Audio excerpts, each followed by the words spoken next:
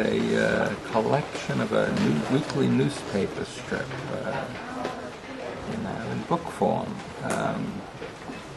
The story, it's a kind of an imaginary travel log that I did about 8 years ago. It's after doing this Julius Knippel real estate photographer strip for about 10 years, I needed a vacation from the city, and I said I would do a strip where each week I'm in some foreign place. So it was a vacation shows with a musician called Mark Mulcahy.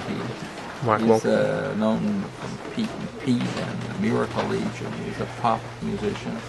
And we've done 3 full evening music theater things, and a new one coming up in October called Up from the Stacks, which is set in the stacks of the New York Public Library circa 1970, when I spent a lot of time there.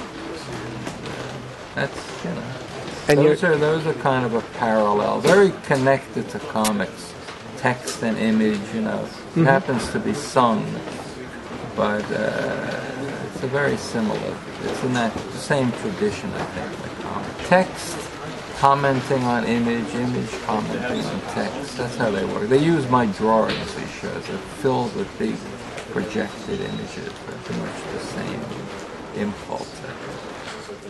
Write a libretto. Mark sets it to music, and then I make pictures that go with this song. So it's, both libretto. Premiere the first week of October at the New York Public Library at 42nd Street and Lincoln Center. It's a joint commission by the Cullman Center for Writers and Scholars at the library, and it's on visual narrative, things that I find graphic representations that interest me. From everything from early latrines and toilets to an alphabet for figure skaters, things like that. Things I'm looking at. Rather than, I would just show it to somebody. But this way, I show it to all the readers. Checking the research online through archives. There are thousands of archives. And besides Google Books, there are private school and academic archives. That's where it's all found. I don't even touch my books. Most of my books are in storage. I don't have access to a lot of my old books. So this is all in the digital realm. Okay. But I don't know if you'd know. Do you get that sense? No, they're all 19th century and older stuff, so you wouldn't get that sense. The true story? You can tell how to The true story is that my mom is the one who puts these books out, and when she first had us collaborate, she wanted me to keep my identity secret for a variety of reasons. And so Trade and I collaborated on the book with me emailing him from a fake email address, and him emailing me back. And we met once or twice in person, but only as my mom's daughter. I never knew that I was collaborating with him on the book. So. And eventually, we got to actually meet each other, which made collaborating a lot easier. Yeah. It's a lot nicer. Now we're working on the second one, and we actually can go back and forth and do the collaboration a lot more smoothly. But the first one was difficult. In my defense, she was Rachel Yeah, I wasn't very creative in my Seifelberg. Yeah. Seifelberg. It's my middle name and my dad's mother's maiden name. Which I happen to be rereading Mouse, and I noticed that Art's mother's name was that, and so I was like, aha, she's family. That's what's going on. Yeah. So I just didn't know it was Nadja. So it's another Zig and Wiki adventure, equally as strange and wacky as this one.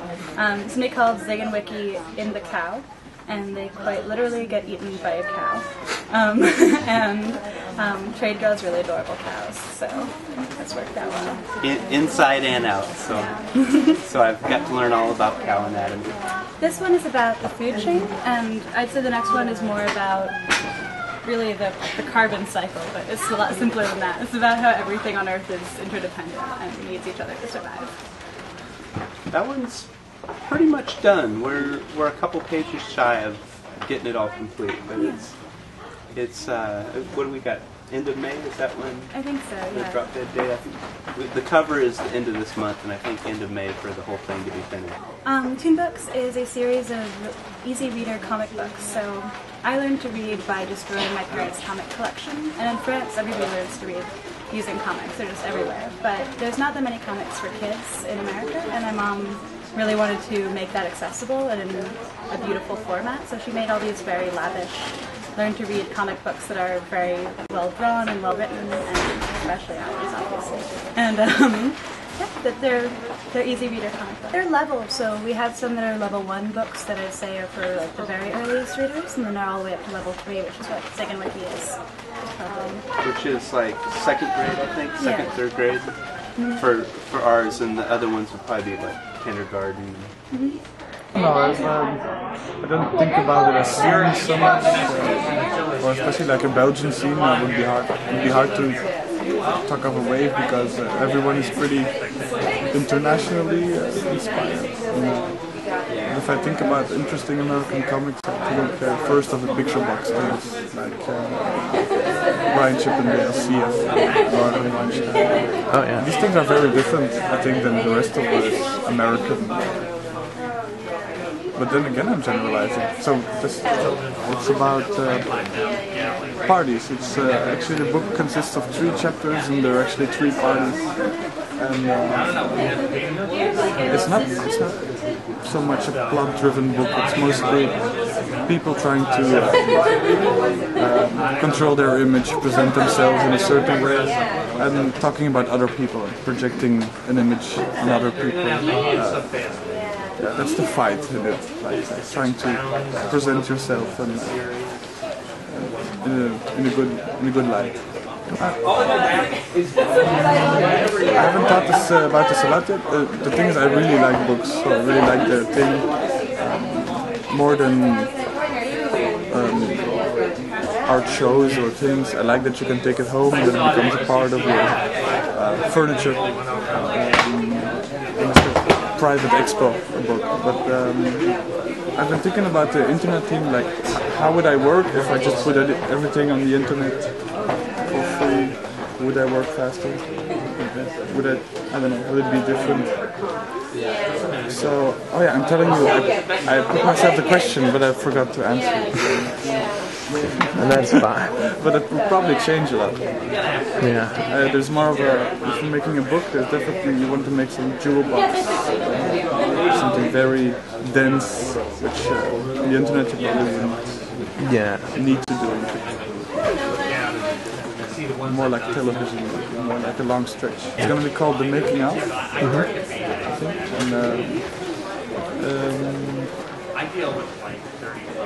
it's about the build-up to a small art festival in the Flemish countryside. And it's actually about the politics of a really small group of people with different intentions, different ideas about what's important. And everybody has a different role. So I think the book sort of pretends to be about art, and it might be a little bit, but it's more about a group of people. And the escalation of the different intentions.